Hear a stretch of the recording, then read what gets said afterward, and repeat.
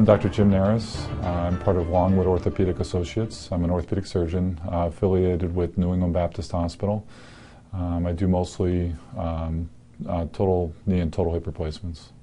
Yeah, I look at a lot of patients' previous medical records. I do a lot of what are called independent medical exams, where you're looking at patients' medical records and determining what of other patients, of other medical providers, and you're trying to determine their treatment plan, their disability, or whatever. And so I see a lot of what people use for their EMR systems, and I think definitely a lot of people that use the templated versions of the EMRs, where you just click on certain things, they're very impersonal notes. It's really hard to figure out from the physician what they're trying to say, what their plan is.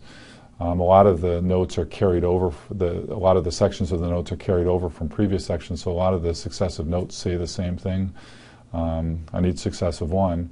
Whereas with Dragon, you can actually dictate a personalized section to each one of the EMR sections, and I think that's especially helpful in the the history of present illness section, and especially your treatment plan assessment, treatment plan at the end of each individual patient encounter.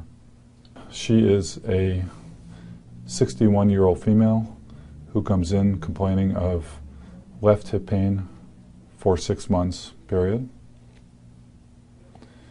There is no history of trauma, period. The pain is in her groin, period. She has tried several conservative treatments, including physical therapy and anti-inflammatory medications, period. The pain is worse with weight bearing, period. It does not wake her up at night, period. She has been diagnosed with bursitis in the past, period. She had a steroid injection for that, which only helped the symptoms on the lateral aspect of her hip, period. She continues to have groin pain, period.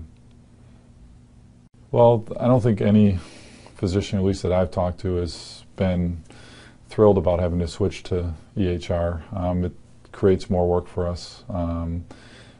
Just the amount of computer work that you have to do in comparison to the way we used to do it, where we would just have to dictate a note to a transcriptionist, which was very personable. Says the way you want to say things, isn't in template form. But going to the EHR system, which we have to do essentially, you have to come up with a system to, I hate to say it this way, but limit the pain.